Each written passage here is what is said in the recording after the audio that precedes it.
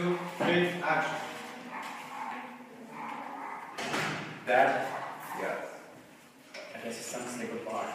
Are you sure? Yeah, Father. I am. Not really. You're still seem irresponsible to me.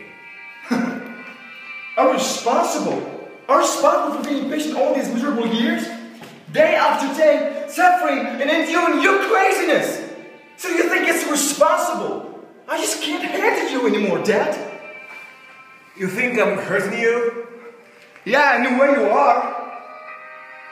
Well, that's the last thing I've ever wanted to do.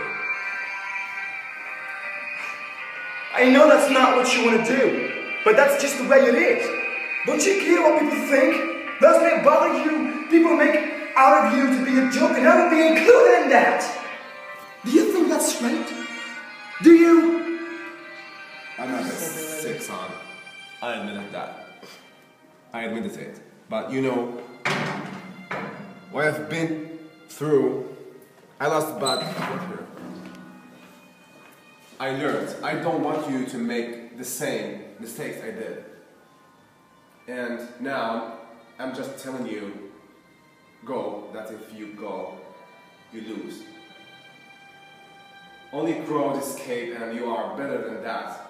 You can make your life here. Don't leave me. Don't leave home. Bullshit. Bullshit! If I stay, I'll die. Better to lose than die, and you're going to blame me, no matter what. My mother blamed me.